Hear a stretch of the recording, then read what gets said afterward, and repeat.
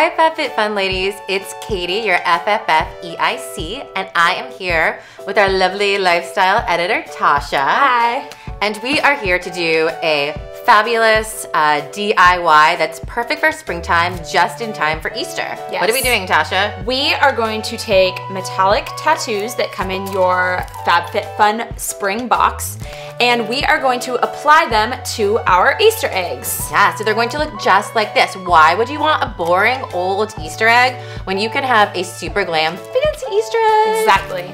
All right, so how do we do it? It's just like a regular tattoo, right? It's just like when you were 5 years old and you would get the tattoo from the little machine and you would put on your Superwoman tattoo, and that's Superwoman, exactly that was your go-to choice? No, I was more of a My Little Pony girl. Gotcha. But I was Gem and the Holograms, which ages me, but they're coming back, so I'm very excited about that. yes. So, and it's the exact same process. So all we're gonna do is we're gonna take our tattoo, and there's a plastic lining on it, so we're gonna peel that back.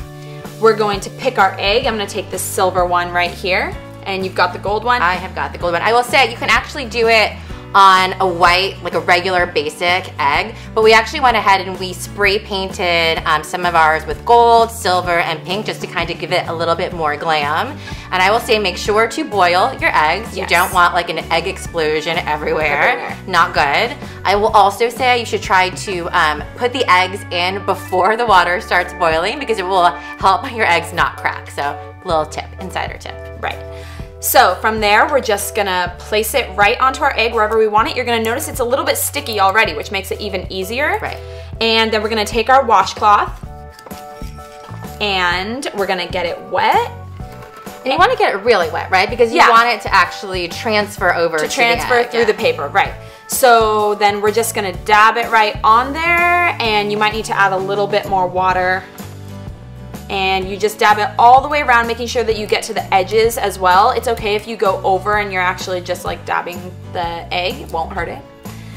And then you'll kind of feel that it starts to get a little bit slippery, and this paper will probably just slide right off. Exactly. And that's when you know that it's ready. And then from there, I like to just get a little bit more water, just a little bit, and go over it one more time to seal the edges. And also take out any wrinkles in case you messed up a little bit. And that's it. How cute is this guy? It's so easy. You want this in your Easter basket, right? Yes.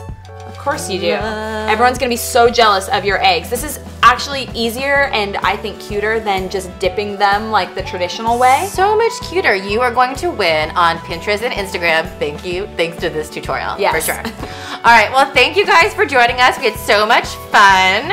Katie, would you say that this DIY is an excellent one? I absolutely would. All right. We'll see you later, guys. Thanks so much. Thank you. Bye.